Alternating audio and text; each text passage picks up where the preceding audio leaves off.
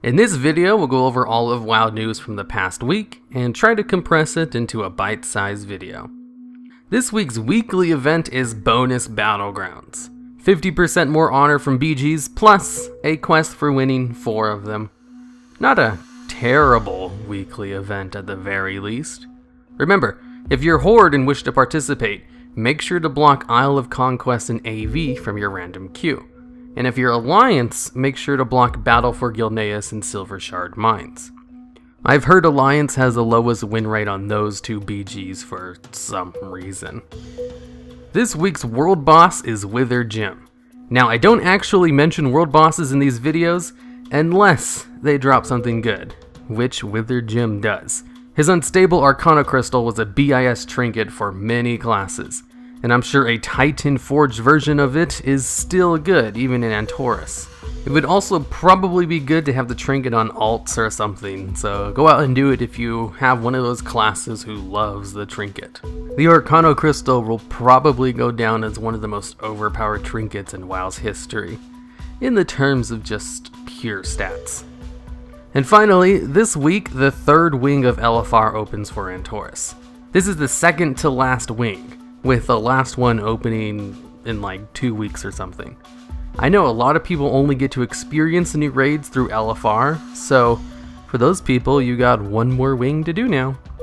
This week's smaller YouTuber shoutout will be for Sir Thompshire. Thompshire is an up-and-coming WoW Machinima YouTube channel that has a more serious storytelling tone to his videos, as well as a few short comedy videos here and there. He uploads somewhat consistently, which is kinda rare for WoW Machinimas as they take so long to make. Channel update. The contest for an in-game mount was concluded, and the winner decided to pick the enchanted Fey Dragon as the prize. I did not expect as many people to enter as you did. You see, I usually get like 50 to 100 comments on these videos on average, if I'm being generous. And the final comment count for the giveaway was about 1,500.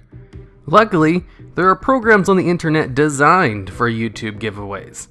So I was able to pick a comment at random without having to spend hours manually entering each participant's name into a random list generator.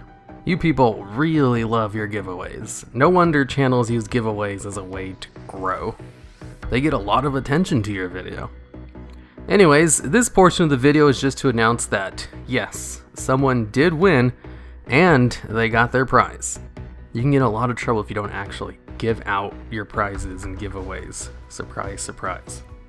Also, another WoW Machinima YouTuber who I featured in one of these videos a few months back recreated one of my bite-sized WoW news segments in a way higher quality than I could ever put out. If you want to check out that video as well, it'll be linked at the end of this video. And with that, I'll see you all next week.